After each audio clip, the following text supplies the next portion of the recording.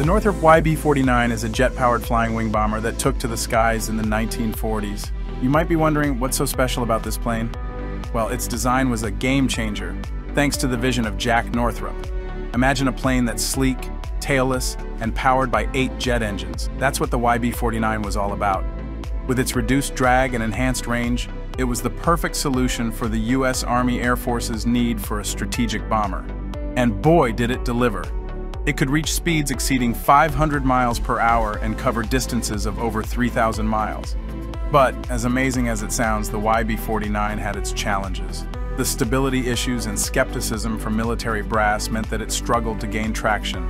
And then, in 1948, a fatal crash during a test flight killed pilot Glen Edwards. It was a huge blow to the program, and the Air Force ultimately canceled it in 1949, opting for the Convair B36 instead. So what happened to the YB-49's legacy? Well, it may have been canceled, but its design influenced later planes like the B-2 Spirit. And that's the cool thing about innovation. It may not always win, but it always leaves a mark. And who knows, maybe one day we'll see a plane that reimagines the flying wing concept.